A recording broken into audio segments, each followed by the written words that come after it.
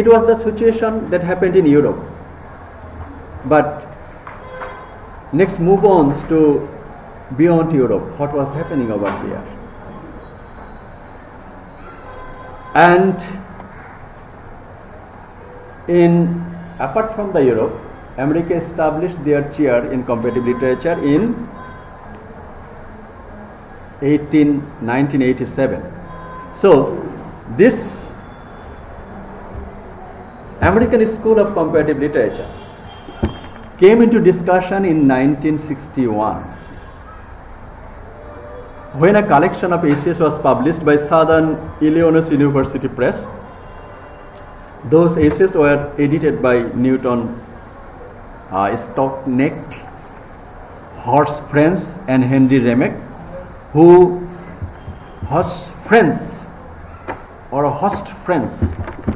Henry Remek, who attempted to define comparative literature in a new extended perspectives. So we have seen that in Europe there was a situation not positive for comparative literature, but in America these three persons attempted to define comparative literature in a new perspectives. What is the perspectives? Henry Remek, he is a professor emeritus of comparative literature, Germanic and the West European studies, and he had been studying in Indiana University. Okay. So they said that comparative literature, that means according to Henry Remek, comparative literature is the study of literature beyond the confines of one particular country. Okay.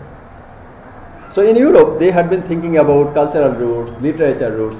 ইউরোপে তারা সবসময় বলেছে আমাদের literature বড়, আমাদের culture বড়, আমাদের লিটারেচারের সাথে অন্য লিটারেচার তুলনা কিভাবে করব, কারণ তাদের লিটারেচার হলো এলিয়েন, তাদের literature not significant.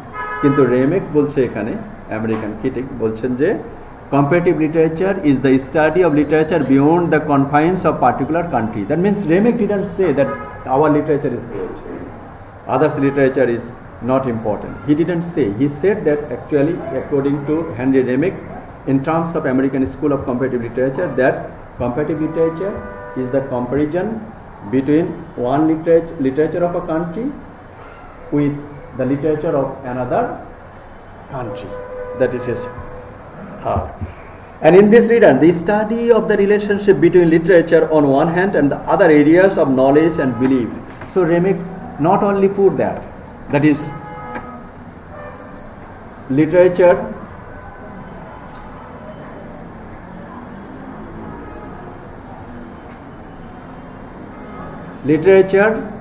of one country will be compared with the literature of another country. The first point. Next time he said that the relationship between the other areas of knowledge can be compared. Other beliefs such as arts, painting, sculpture, architecture, music, philosophy, history, social science, politics, economy, sociology, all can be compared with each other. So René Willeke's definition of comparative literature is far extended, and it means that the comparison of literature with other spheres of human expression. So René Willeke said that একটা লিটারেচারের সাথে আরেকটা literature সবসময় তুলনা করা হবে। আপনারা এই debate নিয়ে আছেন যে কোনটা গ্রেট লিটারেচার, কোনটা ওয়ার্ল্ড লিটারেচার, কোনটা জেনারেল লিটারেচার। রেনে ওয়েলেক বলল না, লিটারেচারের সাথে আর্ট তুলনা হবে, লিটারেচারের সাথে মিউজিক তুলনা হবে, লিটারের সাথে পেইন্টিং তুলনা হবে, লিটারের সাথে sculpture, sociology, and not only that, literature will be compared with the other spheres of human expression. So in human expression of art and writing, মানুষের সোসিওলজি and humanities এর মধ্যে art, culture, music, painting, economics, everything. Nowadays many literature is viewed through the perspectives of Adam Smith's theory. এখন অনেক লিটারেচারে economic theory দিয়ে আমরা সেটাকে বিচার করছি, কিছু কিছু থিওরিকে মার্কসিজম থিওরি দিয়ে আমরা বিচার করছি, কিছু কিছু থিওরিকে আমরা লিটারেচারকে আমরা ফ্রয়েড থিওরি দিয়ে মতো তুলনা করছি। So American school of comparative literature came up with that idea. That means a more and far greater perspectives of comparative literature. What did they say? Especially the Rene Wallach said that yes, literature can be compared with the other spheres of human expression. And what might be the human expression? The sociology, culture,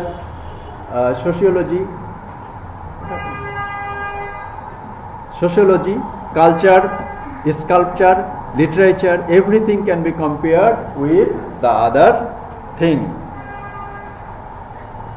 So, Remack's essays clarifies the basis of American comparative literature. Okay, so if you are asked to put the definition of American School of Comparative Literature, that you have to write this. That is, Remack's essays clarifies the basis of American School of Comparative Literature, and that breaks the French model, defines the trend of American School of Comparative Literature.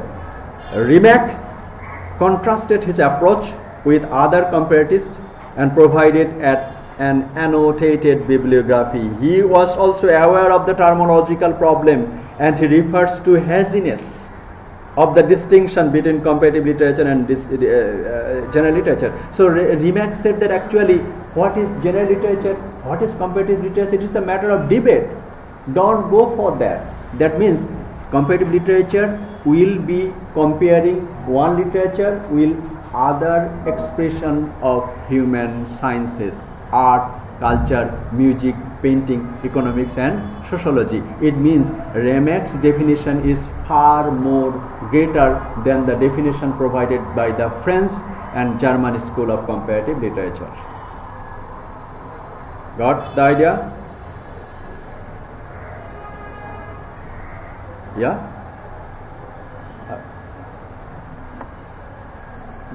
আপনি হাসি বন্ধ করলেন কেন? তার মানে আপনি বুঝতে পেরেছেন Remack believed that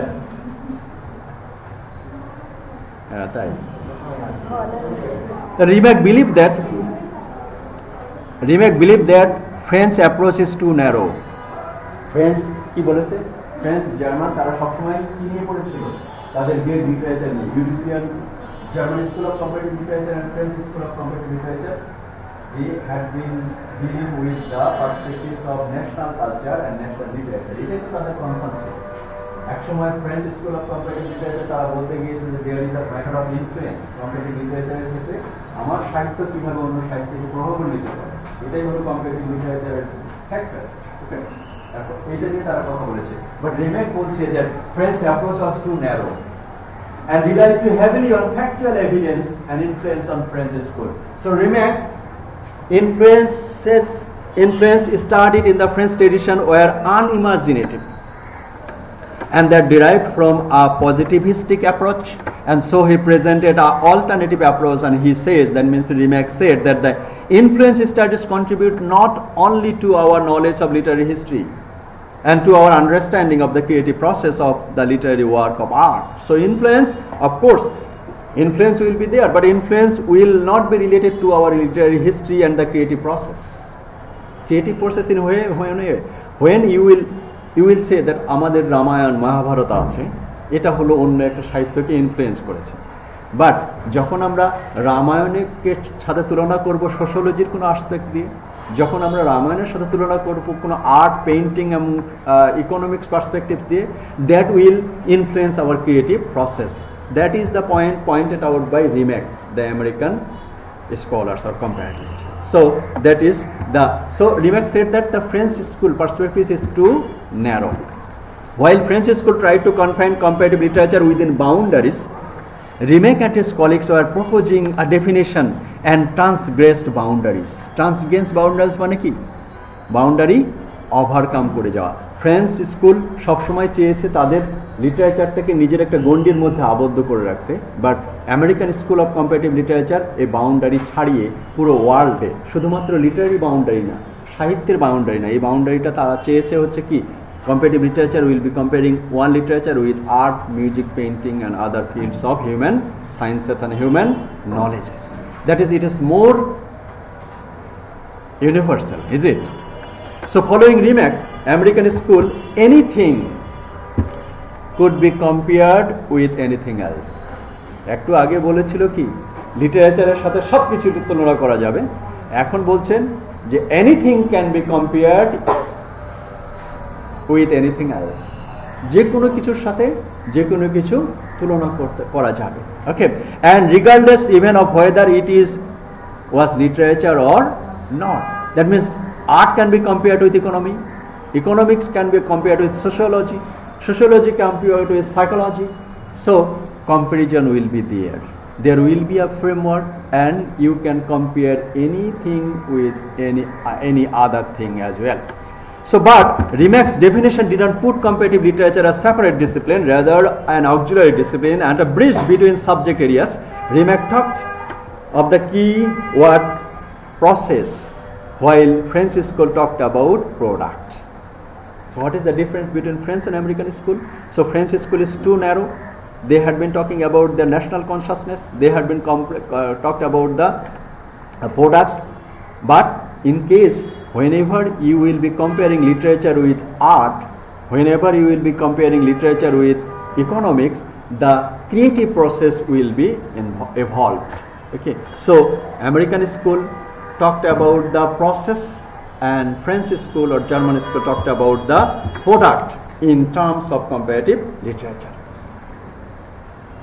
So Remarque avoided the question of nationalism in relation to comparative literature, and thus the hallmark of comparative American school is to depoliticization of comparative literature. Depoliticization. Politicisation মানে কি? রাজনীতিকরণ। French, German এবং European school তারা comparative লিটারেচারকে মধ্য দিয়ে সেটাকে কি করেছিল, অনেকটা নিজেদের মধ্যে রাখতে চেষ্টা করেছিল। But American school is of ডিপলিটিসাইজেশন of comparative literature, and that is the marked contrast to the level of European comparative literature. So American school depoliticization of comparative literature, and that is the universal aspect of comparative literature. How American school got such kind of spirit? Actually, the idea was influenced by new criticism in America. What is the new criticism? New criticism was a formalist movement in literary movement that dominated American literary history and criticism in the middle decades of 20th century. And it emphasized the close reading. So new criticism in America, that theory dominated America in the middle of 20th century. এই যে approach যখন এবং সেখানে কি বলা হচ্ছে, in new criticism particularly a close reading, new criticism emphasized on close reading. What does it mean? Particularly of poetry, to discover how a work of literature function as a self-contained. After writing a poetry, who has written this, when it was written, what is the context? Okay, new criticism is not bothered about that. They said that কবিতাটা কেমন, সাহিত্য কর্মটা কেমন, that is called the approach of new criticism, and that approach dominated American school of thought or literary school in the mid 20th century. And through that aspect they have said that literature should be judged on the basis of the literary values. একটা সাহিত্যকর্ম, novel হোক, কবিতা হোক, যাই হোক না কেন, এটাকে বিচার করতে হবে সাহিত্য কর্মটি কেমন, এটা কে লিখেছে, এটার মধ্যে কখন লেখা হয়েছে, এটার মধ্যে হিস্ট্রি আছে কিনা, এটার মধ্যে কালচার আছে কিনা, এটার মধ্যে মিথ আছে কিনা, এটার মধ্যে ফোকলোর আছে কিনা. These are not important in terms of new criticism that dominated American approach in the mid 20th century. So, and again in the literary theory, formalism refers to the critical approaches that analyze, interpret and evaluate the inherent features of the text. Okay, so new criticism and formalism, and this formalistic approach and new critic approach made American school of comparative literature more universal, more broad. In which sense? That in that sense that American school speaks about universalism. যেটা হচ্ছে French এবং German স্কুলের মধ্যে ছিল না। Again, American school relating to new criticism goes to the earlier work of the 19th century when Charles Mill Galley set up future model of the US comparative literature. So getting the ground. What is the ground? That Remack said, that means American school of comparative literature, anything can be compared with anything else. Why? Because if you compare literature with economics, that will help your creative process. Galley put forward the idea. And why put forward the idea? And that is linked up with Matthew Arnold. Actually, we started our lectures with the idea Matthew Arnold. That means poetry. Anything cannot be. Any literary piece cannot be just in isolation. Okay, that means you have to compare with someone else. Posnet and Arthur Marsh, in his book entitled What is Comparative Literature, Galley proposed that comparative literature should be seen as nothing more or less than the literary philosophy, and formulated an early version of American school discipline definition insisting on the importance of the psychology, anthropology, linguistics, social science, religion and art in the study of literature. So this Galley, he put that yes, in literature, how you can get the linkage between literature and philosophy, how you can get the linkage between philosophy, literature and religion, literature and social science, literature and linguistics. Every aspect can be compared in comparative literature. In which school? In American school of comparative literature. So we get the melting pot theory in American school of melting pot theory. You know, that is melting pot theory. That means in a pot many things can be compared with others. Anything melting pot, that means আমরা খিচুড়ি রান্না করার সময় কি দেই? খিচুড়িতে অনেক কিছু ingredient দেই, কিন্তু রান্না করার পরে এই ইনগ্রেডিয়েন্টগুলো আলাদা করা যায় না। That is called the melting pot theory. That means all ingredients will dissolve over there. So we get the melting pot theory of comparative literature. And just as the US prided itself providing a melting pot of all commerce, actually America itself is a melting pot. Actually the people living in America, they are from different cultures, different backgrounds, different history, different communities, like that. In the same way, the comparative literature of American school, they proved that the melting pot theory. What is the melting pot theory? That is, anything can be compared with anything else. What is anything? That is, literature can be compared with philosophy, philosophy can be compared with culture, culture can be compared with psychology, and like that. And that melting theory put American school of comparative literature more universal and more broad. Why do we have more such kind of idea? Because this idea is actually dominated by the new critic approach in America. New critic approach or formalist approach that dominated the middle of 20th century in America. Influenced by the new critic approach and the formalist approach, American School of Comparative Literature put such kind of literature in comparative, such kind of definition in comparative literature. That is the American School of Comparative